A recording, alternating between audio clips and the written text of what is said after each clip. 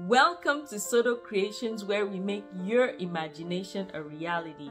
Today you are going to be excited. I'm telling you, you're going to be excited because we are creating a rainbow. Now, you have a variety of rainbow designs that people come up with, but I want to use a traditional balloon rainbow design. So I'm going with traditional colors.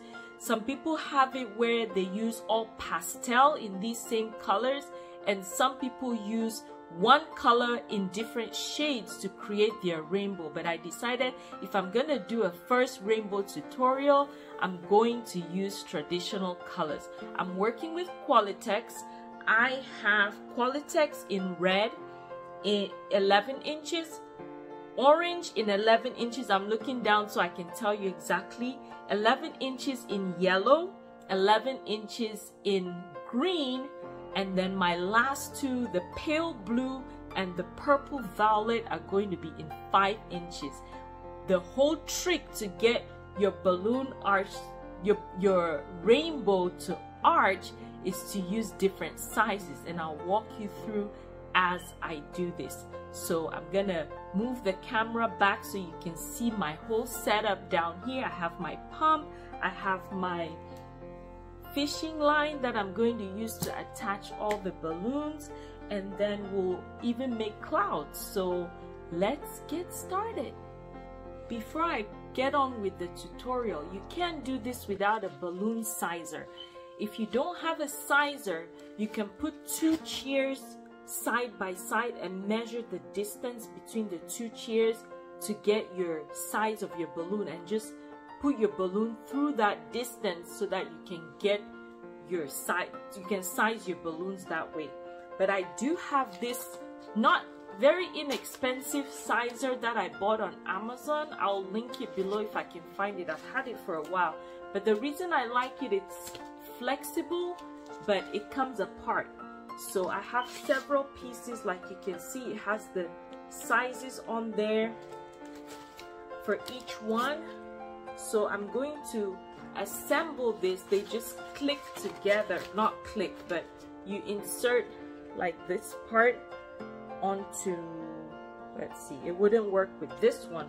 So you find one that has the slots, and then you just push this through on each side like so.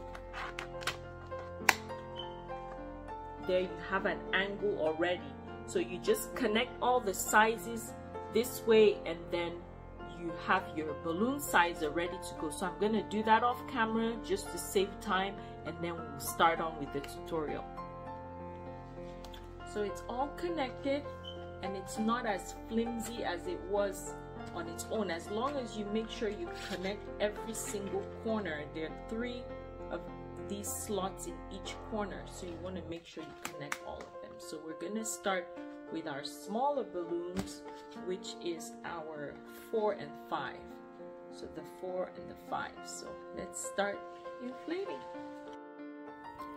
We're starting by inflating our purple and blue balloons. Of course, I set my balloon sizer in such a way that I would have access to the 4 inches and the 5-inch sizer, which is on top. The purple balloon is going to be 4 inches and the blue balloon is going to be 5 inches. Now keep in mind, both of these balloons are 5 inches.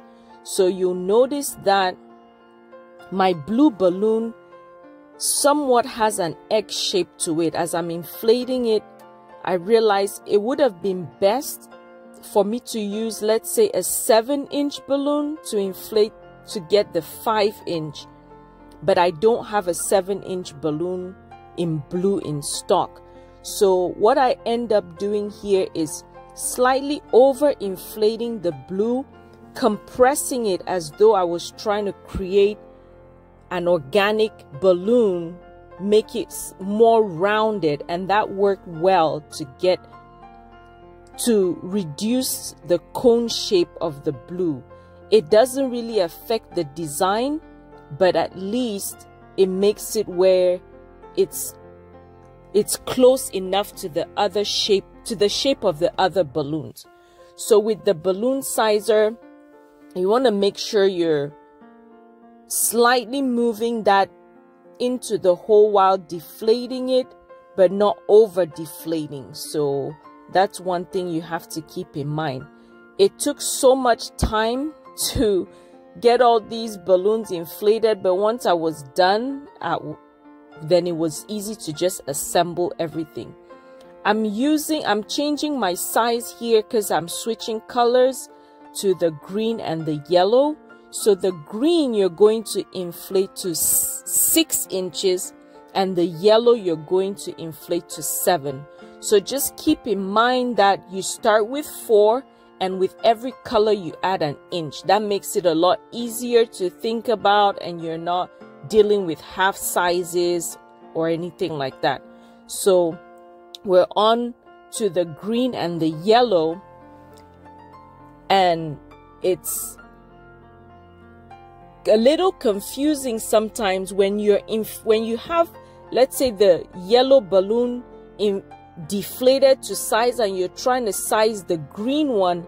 Sometimes you end up losing air in the yellow. So remember that you want to hold on to that yellow balloon, or whichever balloon you size first, you want to hold on to that next so that you're not losing any air.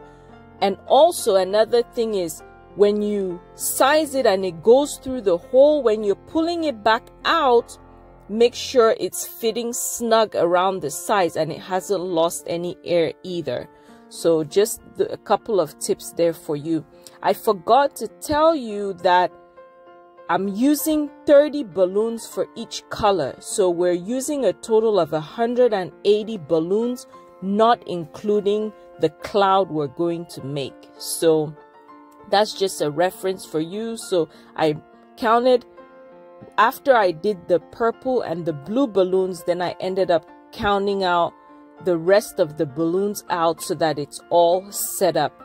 Another thing that I would do different is when I inflate the purple and blue, and you don't have to do the purple and blue first, whichever 2 colors you inflate first, go ahead and assemble that before you go to the next color, because what ends up happening, and you see I'm scrambling through a pile of different balloons to find the ones I need to combine my garland together, and you'll understand this better later on. Now I'm switching the balloon sizer around because I'm moving on to the orange and the red. So since our yellow was 7 inches, our orange is going to be 8 and the red is going to be 9. Now these work perfectly with all the 11-inch balloons I'm using. One other option for the green and the yellow, which are 6 and 7 inches, are you could use a 10-inch balloon for those as well. So I just always have more of the 11 inches in stock, so that's why I'm using those, because the green ended up being a little more firm than all the other balloons, but it does work out just fine. So I'm inflating or inflating and deflating to size all the balloons, and I'll show you how I assemble everything with the garland, with the rainbow arch, and I'll give you tips on that as well.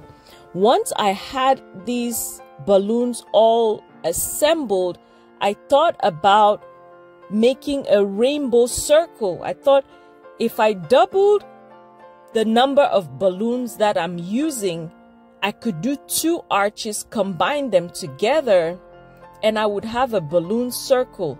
Let me know in the comments below if you would be interested in seeing something like that, and what shade of colors you would want to see. I think it would look pretty if I did something like a specific shade of colors, but making it go from dark to light. Now I'm going to assemble the garland using some fishing line, and I'm starting with the green and yellow. So what you're doing is creating an X with the balloons. So you just want to wrap the fishing line first.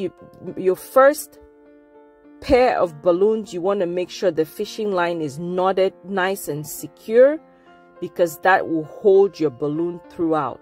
So then you're just putting each balloon, alternating the angle, so you're going in an X fashion opposite. So right, left, X.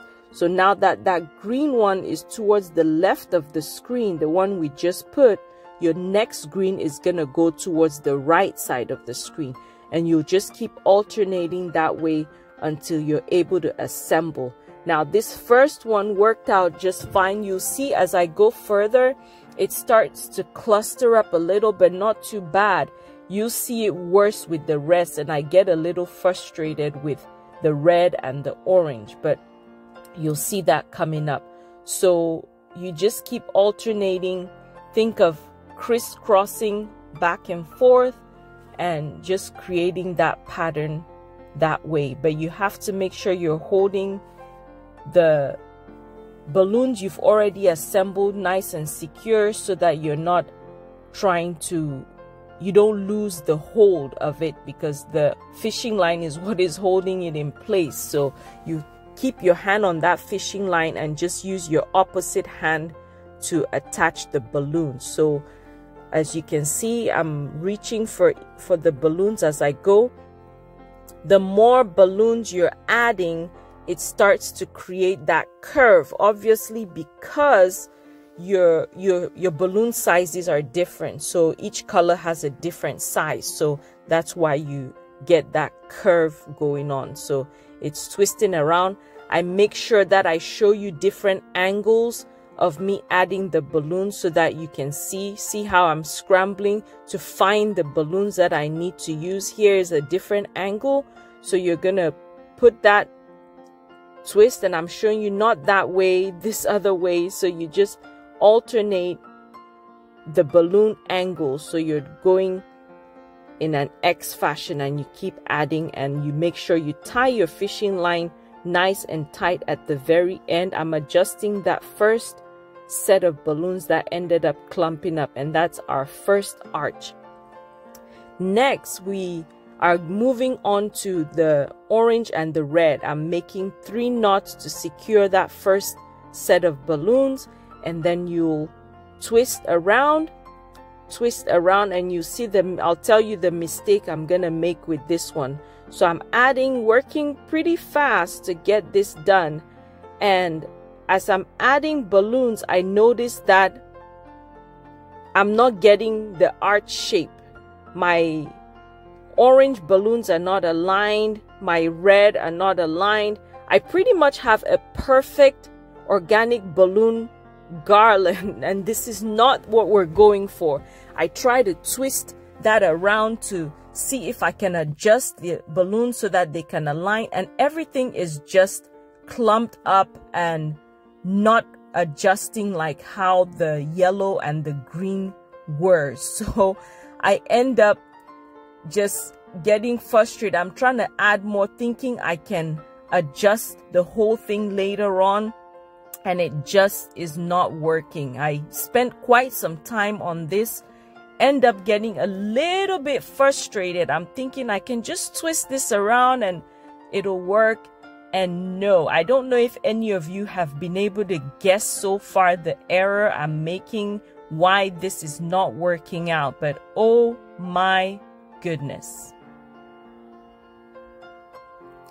I decide now to set it aside, walk away, and move on to the purple and blue. And you can see the garland I was messing with towards that left side.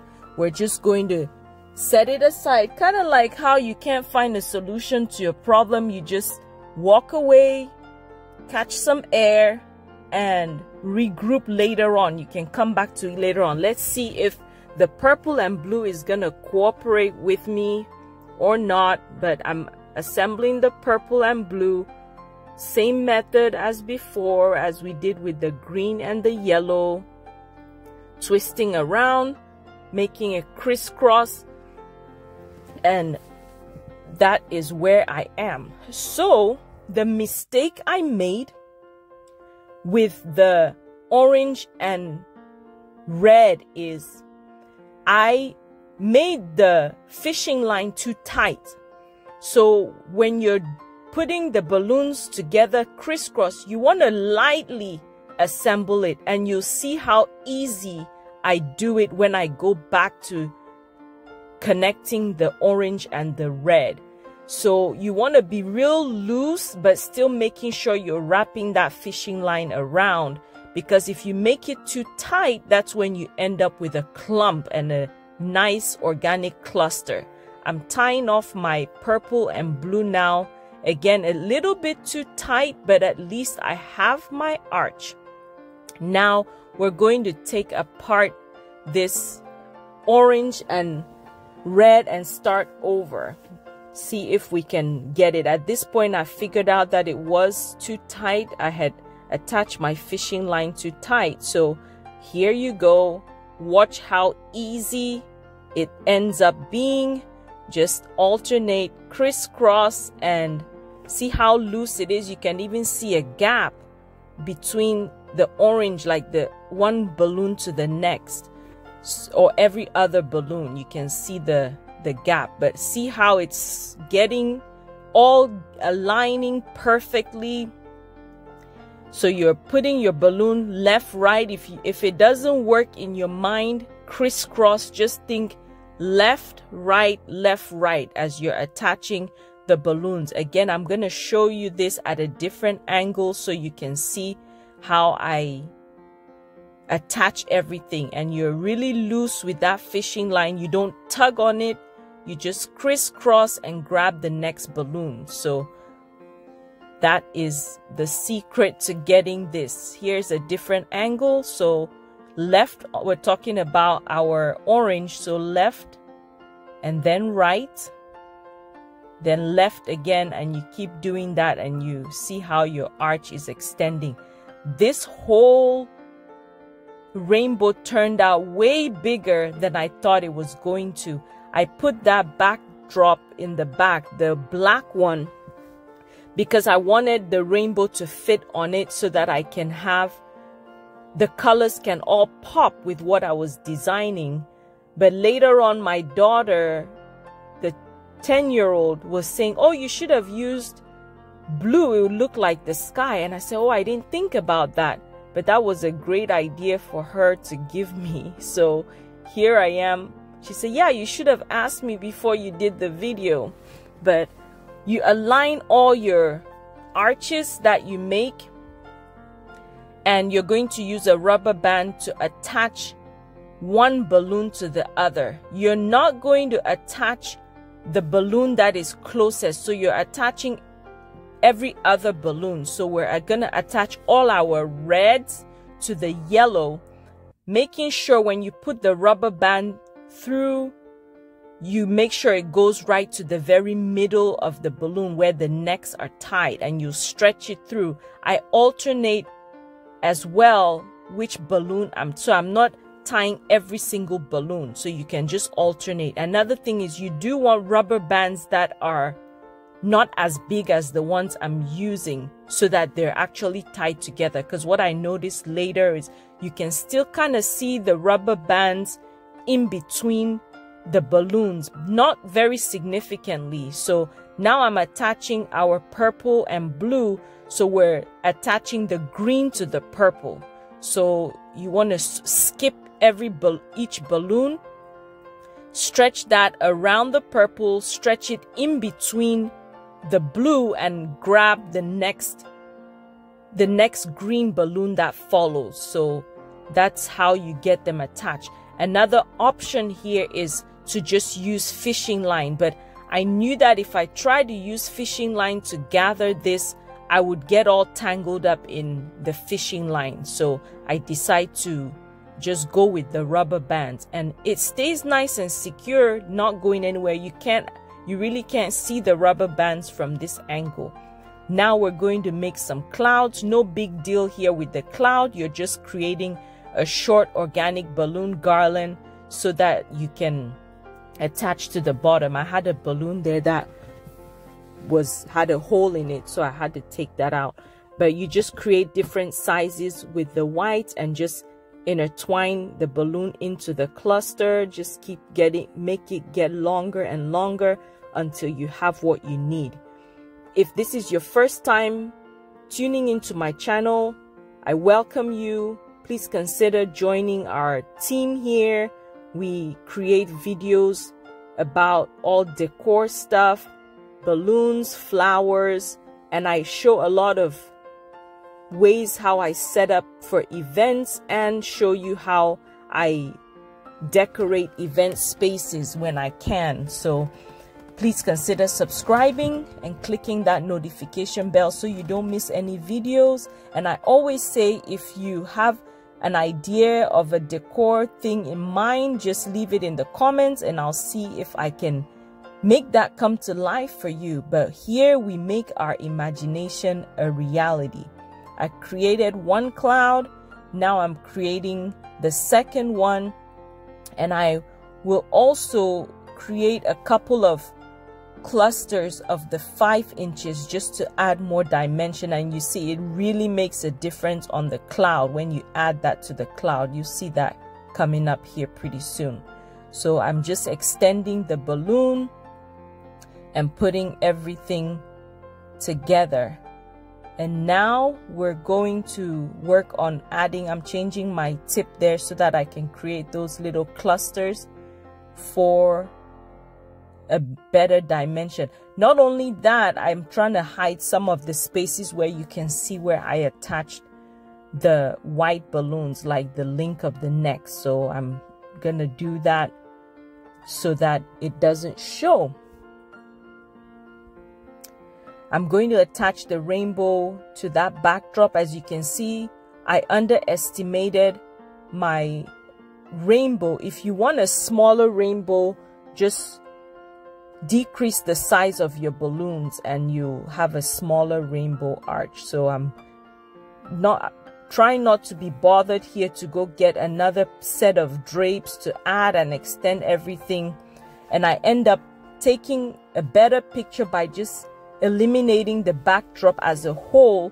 My wall is gray, so it kind of looks like the rainbow is coming up from a rainy day. So that worked out as well.